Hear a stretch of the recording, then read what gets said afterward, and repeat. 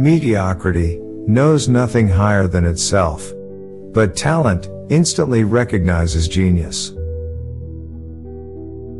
To let the brain work without sufficient material is like racing an engine. It racks itself to pieces. Work is the best antidote of sorrow. There is nothing more stimulating than a case where everything goes against you. It is stupidity rather than courage to refuse to recognize danger when it is close upon you. I cannot agree with those who rank modesty among the virtues. To the logician, all things should be seen exactly as they are.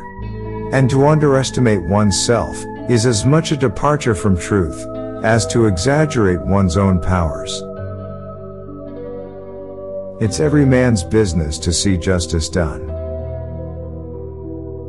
A man always finds it hard to realize that he may have finally lost a woman's love, however badly he may have treated her. I follow my own methods and tell as much or as little as I choose. That is the advantage of being unofficial.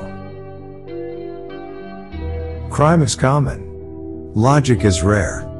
Therefore it is upon the logic, rather than upon the crime, that you should dwell. It's a wicked world. And when a clever man turns his brain to crime, it is the worst of all.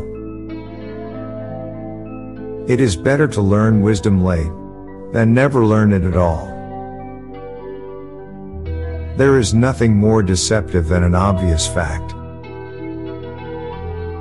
It has long been an axiom of mine that the little things are infinitely the most important.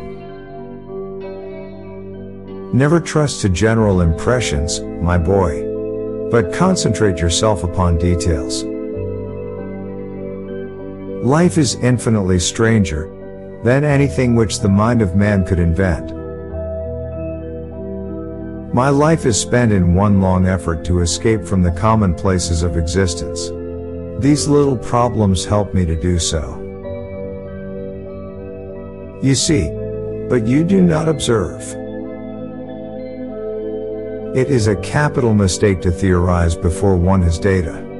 Insensibly one begins to twist facts to suit theories, instead of theories to suit facts.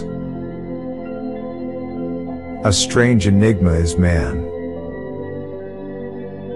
I never make exceptions.